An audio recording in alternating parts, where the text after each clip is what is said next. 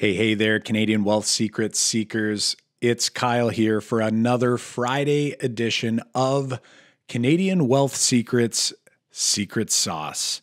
And today we're going to be talking about a question that I get quite a bit because on this show, we talk about some unique strategies that we utilize in our own wealth building journey, both personally and corporately, through the use of permanent life insurance policies, specifically permanent whole life insurance policies. And today I want to unpack a common question people get about insurance in general, and this is about the death benefit in terms of whether it is taxed or not.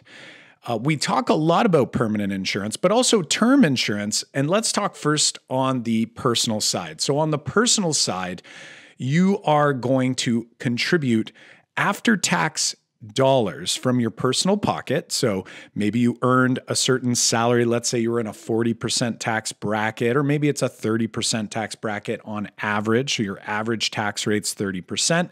You're paying with 70-cent dollars because every dollar you earned, you lost 30% to taxes. That leaves you with 70 cents left out of those original 100 cents. So you've already been taxed, and then you're putting it into a premium, and basically the insurer is going to take that money. They're going to try to invest it and grow it and do all the things that they do to try to make money.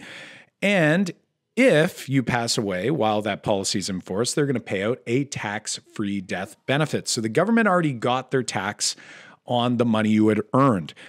The same is true inside of a corporation. So when we're talking about term insurance, we are paying after corporate tax dollars, which typically on that first $500,000 for our small businesses, our CCPCs, you're going to pay a lower tax rate. Here in Ontario, it's 12.2% currently. So you're paying with like 88-cent dollars. So you're getting a deal here. The same is true when we go to the permanent side. I can buy a permanent policy personally, use after personal tax dollars, typically a higher tax rate. In order to buy that policy, I could buy that same policy inside of the corporation on key people like shareholders or, those who are important employees in that business. So let's think about this though for our business owners. A question we often get is, how does buying insurance inside of a corporation, how is that a tax benefit, or is it a tax benefit? And the answer is yes, there is a massive tax benefit. This is both true for a term policy or a permanent policy. A term policy, again, typically if it's a term 10, term 20, you're probably going to cancel it before you pass on. So it's there for protection purposes, can be there for a buy-sell agreement. It might be there for just protecting your family. It's better to buy that policy inside your corporation if you have active earned income in there than buying it personally, because now you're pulling money out of the corporation, getting taxed on it, and then putting it into the same policy. What ends up happening inside of a business is there's this notional account called the capital dividend account. They call it a CDA, the capital dividend account. And basically what it is it's this account that just tracks how much tax-free dividends you can distribute to shareholders. Now, this would be, in the old school days, before Trudeau raised the current capital gains taxes for corporations, the inclusion rate was 50-50. So 50% of your capital gain was recorded in the CDA that could be removed from the company tax-free to shareholders. Well, the beauty is with a death benefit is that the net death benefit actually allows you to allows the shareholder, I should say, to pull that death benefit out tax-free to the shareholders. So if you are the only shareholder of that business right now and you buy a permanent or a term policy, but let's talk permanent here for a second, you buy a permanent insurance policy on your own life, the company owns the policy, not you personally, and not your spouse, and the beneficiary is not your spouse, it's not your kids, it's not, a charity, it's the company that benefits here. So what ends up happening is you're using corporate, after-tax corporate dollars, right? So maybe it's 88-cent dollars, or, depending if it's a company that's, earning much higher than $500,000 in profit per year, might be, using around 74% or 74-cent dollars, depending, right? those dollars are going into the policy. And then when you pass on, the net death benefit, well, actually, the whole death benefit is going to go to the company. And then the net death benefit is going to be able to come out. Now, why I say the net death benefit is that basically what you have is those original retained earnings dollars are still due to be taxed. However, over time, there's a cost of insurance that you get to essentially deduct against those retained earnings. So the longer you go, the closer to the average age of death, or the average age of death for, an individual goes, the more likely it is that you're going to pay actually a zero tax on any of that retained earnings that you originally had put into this policy. But if, let's say, I put $100,000 in, let's pull up a scenario here for our YouTubers up on the screen. Here it is. We've got a scenario here where we're looking at a policy that can be overfunded to $100,000. The minimum that can be funded is about $37,000 per year. This person could put $100,000 in. If they put $100,000 in year one of this policy and they pass away in year one, it could be the very next day after it goes in force, the death benefit's going to be about $1.8 million, and about $1.7 million is going to be credited to the capital dividend account. So that means what is happening is $98,957 of the premium that actually went into the policy is still due to be taxed. And there's a little bit missing from that $100,000, and that's the actual cost of insurance that you can essentially deduct off of the money you had put into this policy.